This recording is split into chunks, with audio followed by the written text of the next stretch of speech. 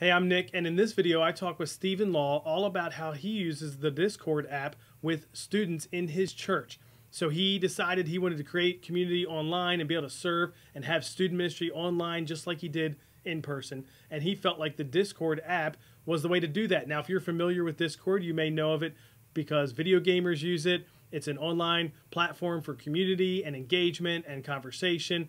It does a lot of the things that other online platforms do, but Stephen talks about how he got it started, what are the different features it has, and how he uses them to kind of create student ministry services and community online. Stephen also talks about why it's more secure than many of the other options that we think of when we think of online apps and things like that for reaching people. And so you'll hear about all that and more in this video. Now, this video is part of some bonus content related to the New Digital Church course. That course is all about helping church leaders use online to reach and disciple more people. And you can check out newdigitalchurch.com if you're interested in that. Go ahead and hit subscribe if you want to see more videos in this series about how to leverage online and digital for your church. And if this is helpful to you, or if this is a new idea you'd never heard of, like it was for me, go ahead and hit that like button.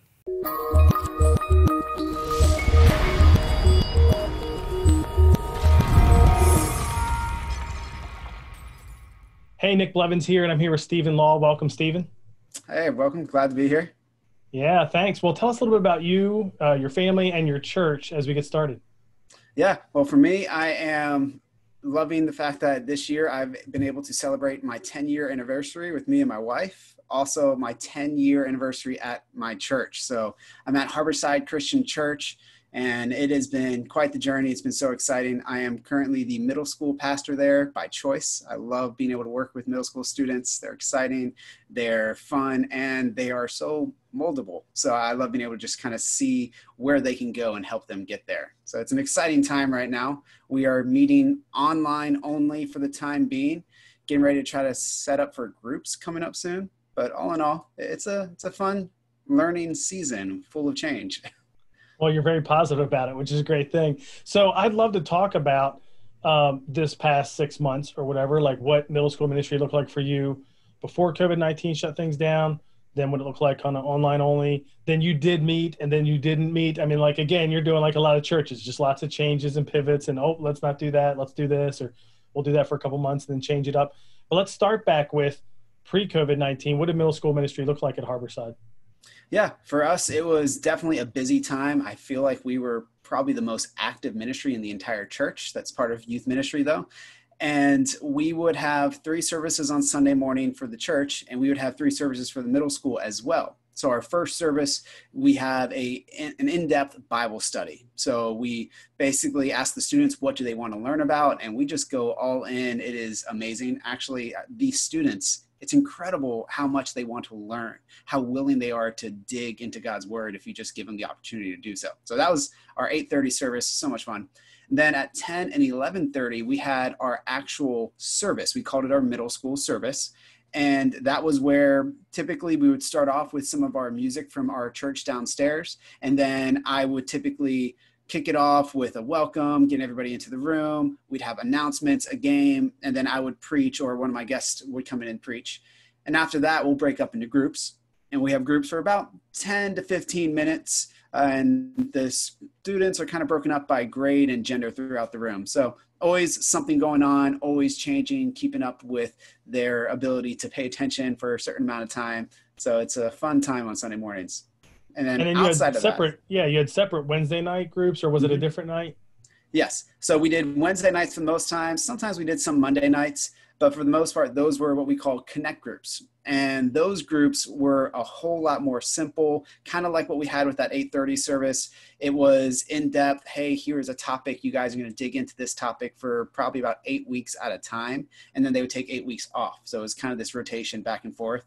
We would do that rotation in line with the adults. So whenever the adults were meeting on campus, we would meet on campus as well. So that way parents can go to one connect group while the students come and join us. So really good time. They get about 60 to 70 minutes of group time, plus a little bit of hangout in between. So I'd love to hear a little bit about, and again, you may not know exactly, but like the numbers difference between some of these different options, because technically, I guess a student could do the 8:30 Bible study, Mhm. one of the two services, and a group. What was like the 8:30 attendance like compared to 10 and 11? I imagine the 10 was a lot of kids that came to 8:30, or like there was probably some overlap there. I'm guessing a lot of kids that come to 11:30 didn't come to 8:30. Otherwise, why did they stick around for the last service instead of coming to the one right next to it? But even Wednesday night, again, different group. Do you feel like there's a ton of overlap? Are there almost like distinct audiences? Like we just regularly had those kids at 8:30 and it was kind of a different group. What was that like? Yeah, definitely a little bit of all of that. So at 8:30, it's early in the morning on a Sunday. Typically, you're having those dedicated kids. We tried doing the 8:30 service as this really fun, exciting, hey, you have to come to 8:30 because it's so much fun. And we still didn't get a lot of people to show up to it. I'm like, okay, they're tired. They just don't, they're not Mm-hmm. going to be there unless they really want to be there or their parents are really, really committed. So that's why we made that this in-depth Bible study service. And there are some of those students that is their favorite service the entire week. They come to that consistently. They love being a part of that. And typically I would say it was 15 to 20 students that would be a part of that service. So not too bad for something that's 8:30 in the morning and no games involved, just straight Mm-hmm. Bible. So Yeah. then at the 10 and 11:30 service, even though they are identical services, 10 o'clock is always our busiest service at our church. So we always had overflow every single week. So we would typically have 50 to 60-ish students at that service alone. And then at the 11:30, typically it was anywhere from 30 to 45, somewhere around there. Now, when it comes to overlap, you'd have maybe like 5 kids that'll say, hey, I went to the 8:30. I'm also coming to the 10 o'clock. You have a few kids that were really, really loving it, that they'd come to the 8:30, 10 o'clock, and 11:30. And those are just the ones that, their parents are serving somewhere Yeah. else in the church. They're exciting. Those would be the student leaders that, hey, you were Yeah. here last service. Can you help me lead this game, this service, right? Get Sure. them involved. It's a lot of fun. And then a couple kids that go back and forth.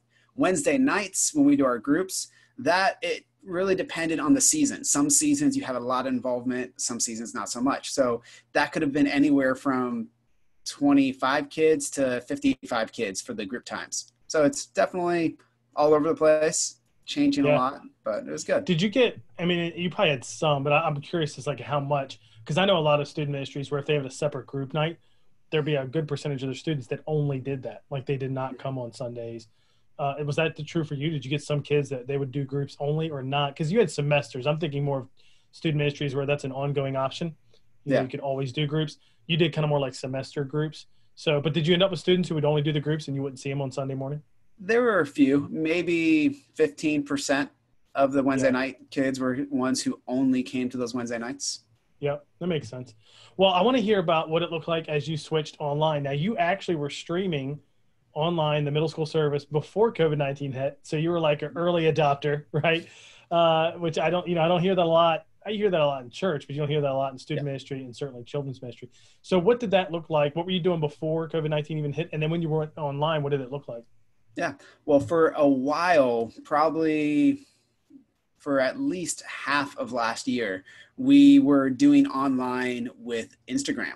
I would give one of my leaders this little Gorilla Pod and I would put my phone onto it or his phone onto it, and they would walk around and just make it look pretty. After a while, we finally got a little fancier. We got a nice little gimbal that helped it stay balanced, so it was a little bit more sturdy. And it was cool. It was very real, I guess you can say, very raw. Yeah. So, and that was fun. We didn't get a lot of involvement with it, but it was something pretty neat. But we had a lot of kids that said they wanted us to be able to get onto YouTube. So we eventually found out that the church had an extra camera from downstairs that was just one of their straight streaming cameras. They don't do live stream for downstairs at all sorry, I say downstairs. Our room is upstairs, if you haven't figured that out. Gotcha. Yeah, well, that's what happens, right? You start using those names when that gets associated with it. That makes sense. Yeah. So we got this extra camera. I figured out how to connect that into the YouTube server, and we started going live on YouTube. That was probably around November or December of last year is when we started going onto YouTube, and just it was one set shot. We could move it around a little bit, but it was a clear, good shot that had the audio coming straight from our soundboard instead of just a phone. So it worked a lot better. Definitely room for improvement, but it was a start. And then when you went totally online, what did that look like? I mean, you'd already been doing it, so you had some experience with the technology, the cameras, but now it's different because you're not live streaming something that's happening in person. You're kind of creating something only for online. What did you do there? So we went back and forth with a few different options for what online ministry could look like for us. And for our high schoolers, they tried doing Zoom for a while and it was decent. You know, some kids stayed for a while, but then they kind of faded away, had that quote unquote Zoom fatigue, right? And then for us with the students in middle school, instead of doing Zoom, I was a little bit more focused on another platform. So I had actually been working for a while on a platform called Discord. All right. And this idea of Discord, I know it's the word that is typically meaning like not good communication, right? Separation. Instead, this application, I don't know why it's called Discord, but it was a server where I could have my students come online whenever they wanted, as often as they wanted, and they could text chat, voice chat, video chat. We didn't have to use Zoom because it was all in this one place. We could do games. I could do my screen sharing. We could host all kinds of events all in this one server. So that was actually something that I started putting together last July. And I was excited about it. I think, hey, this is going to be a great way for us to have ministry, not just here at the church, but even beyond that, and helping kids wherever they're at be involved in a ministry. So I made this server, set up all the rules, all the behind the scenes, spent quite a bit of time learning. And then I wasn't able to launch it yet. I had to wait to be able to launch it until kind of everything started to shut down. And then they were like, hey, that server you made, we can use that now. I'm like, finally, let's do it. And I launched this server. And now we have about 100 of our students that are in this server. And, you know, some of them are really involved. Some of them are not involved very much at all. But the ones who are involved absolutely love it. And I've heard from their parents, hey, this is a big deal. This means so much to them. It's community, right? We want to have community. And right now, when we're living in a time where social distancing is so important and people are having such a high priority in that, it's important for us to be able to find social circles when we're being socially distant. And that's what this platform has allowed us to do. So our students can just go online, they download it, and then as they're downloading it, you know, we are getting them into the server, and that's where all the stuff that I've set up behind the scenes really comes to play. Well, tell us a little bit more about it for anybody who's not familiar. I thought of Discord as a communication platform for video gamers. Like that's, again, my little knowledge of it. That's what I thought of. And like you said, that's expanding because it's not just for video gamers anymore. There's a lot more to it. And people would have some familiarity with like group chats or Facebook, or I don't know, different elements that are included in a Discord. But tell us about like what that is, and especially for someone who has no idea what it is, what's all included there? What can you do? How are you using it? What does that look like? Yeah. So originally Discord was designed for gamers. It was meant to be a place that gamers could go and connect with each other while playing whatever game they wanted to play. But over time they realized, hey, there are schools using this, there are churches using this, and there are all these different ways for people to have a community, and it has nothing to do with games. They can be playing games or they don't have to. It's completely up to them because it's a free service that allows people to come together, that has so much flexibility, so many ways to make it specifically what they need. So for us, I was able to go behind the scenes and set up what are called roles. So there are all these roles for people when they come into the server. So what happens is I want to allow a place for our students to come together, to gather and have community, but I want it to be safe. I don't know if you heard about all the crazy things that were happening with Zoom, like the Zoom bombs, people were showing up, hacking into servers. Mm-hmm. It was scary. And I'm like, I don't want that to happen to our kids. I mean, I love my students. I want them to be safe and protected, but I want them to have the opportunity to connect. So I knew it was something new that they had to learn. So I wanted to make it as simple as possible. I put together a webpage for them and the parents. I sent the parents a specific guide that said, hey, this is why it's important for you to have this for your kids. This is the details that comes into it. And on our website, we went through and I said, hey, this is what this looks like. This is why this is important. And it's so important to help them understand the why. So once they would get into our server, I would say download it and make an account. They make an account. They use the link that I send them. One of the cool things about Discord is you can't just go on and find anybody's server. you only can get to a server if you were sent an invite to that server. So I would give our students an invite into our server. And once they get in there, they would see this whole area that has all the rules. And they would get all these rules saying, hey, do you acknowledge that you're not going to bully people? You're not going to spam. You're not going to post anything inappropriate, and all these things that are just, the basic standard rules that you'd want, even if you're meeting in person. And at the bottom of that list, they would have an option to be able to check off saying, yes, I read the rules. Now, this is what's neat. I was able to use a bot behind the scenes, and I say a bot, basically an automated moderator. All right. So, and the one that I use is called CarlBot, and you saw that on the screen that popped up. So this automated bot basically can go in and give people roles based on what they click in the server. So when someone comes into the server, by default, they're given a role that just says awaiting rule acceptance, meaning they haven't accepted my rules yet. At that point, they can't see anybody. They can't talk to anybody. All they can do is see the rules and one little section of the server that only I can see. Why? So that way I don't have somebody who randomly found my link or somehow they got a hold of it. They can't come in and start messaging my students. It wouldn't be allowed. So once they accept that rule, they get the guest role. Now, what does the guest role do? It lets them type to me. So now they can talk with me saying that they read the rules. And part of the rules is they have to have their name that matches our system. So if they're a student that we've had before, we have them in our system. We know that this is somebody that we can relate to. And we say, hey, make sure you change your name. Make sure this is all set up. I double check it. I'm like, yep, I remember that student. There's the grade that student is in. Yes, that is a middle school student.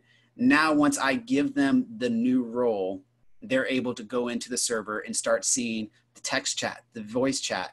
They start to see our events, our discussion groups. We have one of my favorite parts of the entire server. We have a prayer request section. They can go in there and just type in their prayer requests. People are, reacting to those prayer requests saying, yep, I'm praying for that. I love this. We're helping you.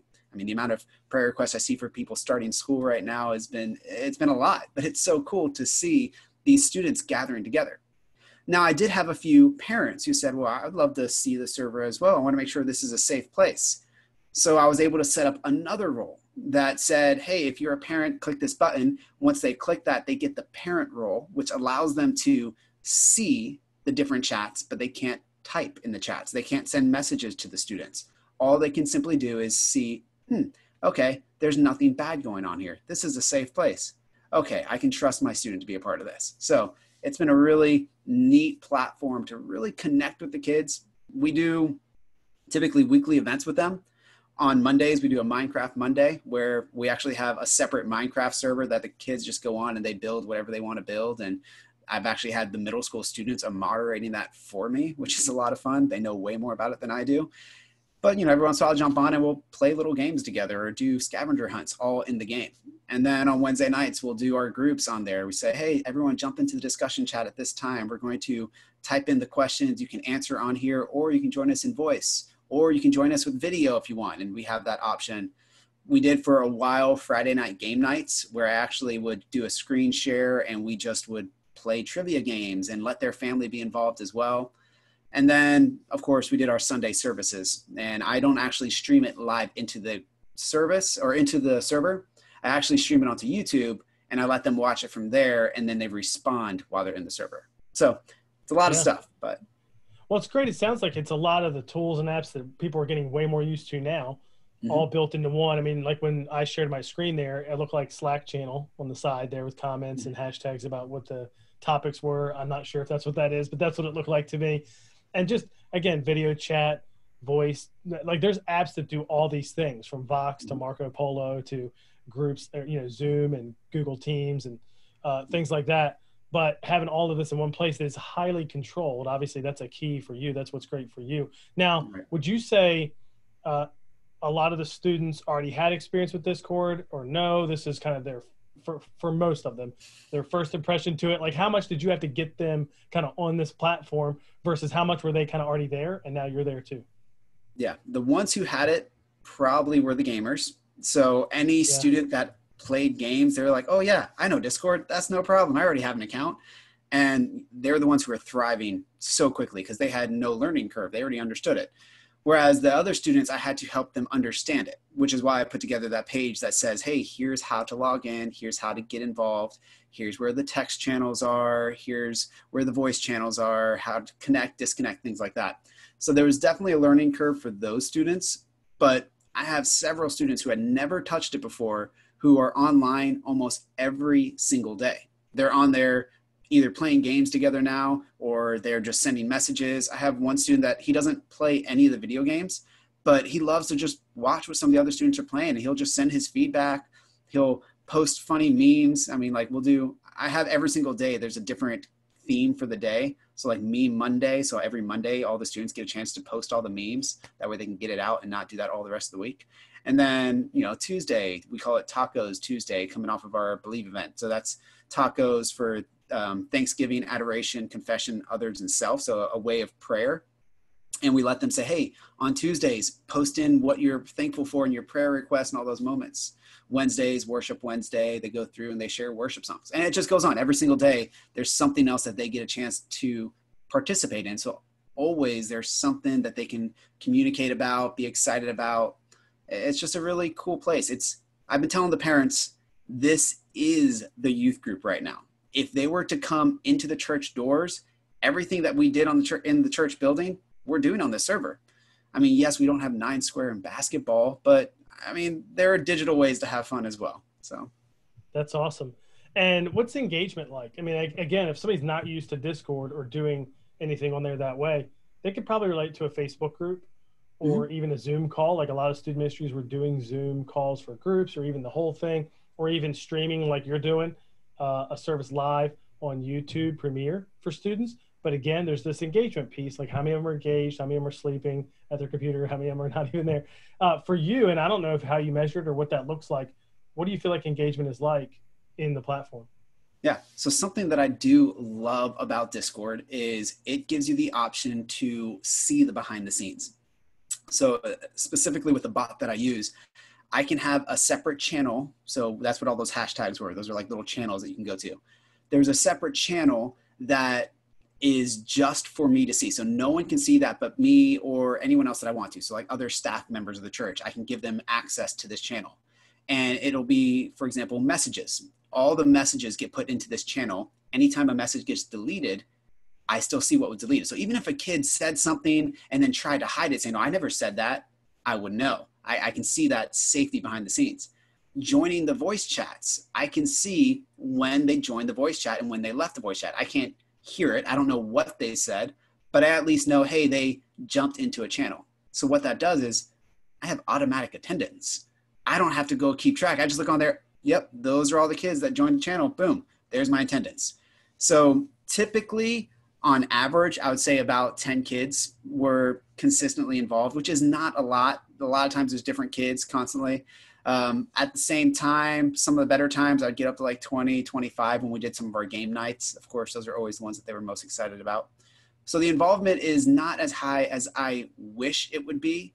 But once again, the ones who are involved right now, they are just loving it so much. They are talking about how much of a difference it's making in their life right now. It's helping them understand how to have connection. They're staying involved. And then the ones who aren't showing up, honestly, I'm sad. I don't know what they're doing. I've been trying to reach out to them. It's just difficult to keep up with all those different families other than just calling them constantly, which is what we're trying to do. So the more they can be involved, the better. It is such an awesome opportunity for them, but they have to be willing to make the choice. We can't force them. Yes, which is true overall, right? That's one of the things that churches face that's a challenge online is engagement can be good, like it was for some people when COVID-19 hit, and then online was the only option, but then it dropped fast. You know what I mean? To where, okay, now engagement isn't as good. Barna's saying that, back in June of 2020, it was like a third or something like that of church adults hadn't watched the online service in a month or something like that. You're talking about church adults. And so, that wasn't new. You've got this platform. Some of the students are connecting well there. And I imagine it's a mix too. If it's 10 here, it's a different 5, a week or two from now. And then, so collectively, you're probably getting a lot more engagement there in a month. But then in a week, that's what you're seeing, which again is just like ministry in person. But I love that you're exploring something new. trying out this platform. It does look, like you said, a lot of things you would do in person, you can do there, which is awesome. So thanks for taking time to share with us. How can people connect with you if they have any questions? Yeah, so of course, for our youth group, the best thing you can do is go to our website for harborsidechurch.org/students, or you can even check us out on YouTube, Harborside Students. That's where I have all my services, where I'm going live right now. And for me personally, my website, Stephen M. Law, so M as in Michael, so stephenmlaw.com, and that's where I'm just basically using whatever I can to help people grow and make their best life out of everything that's going on. So. Cool. Well, you might get some emails and questions about how to set up a Discord server or something like that. Happy to help. Yeah, that's awesome. Thanks for taking time to share with us. All right. Happy to be here. Thank you.